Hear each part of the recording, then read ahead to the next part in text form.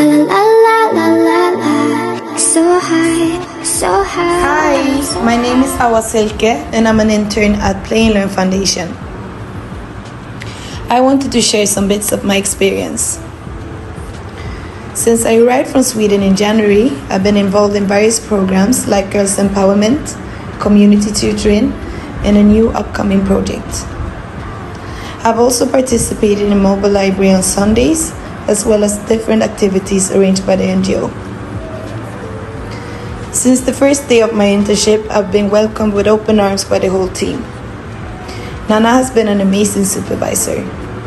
He has challenged me and encouraged me to think outside the box in order to rise to my fullest potential.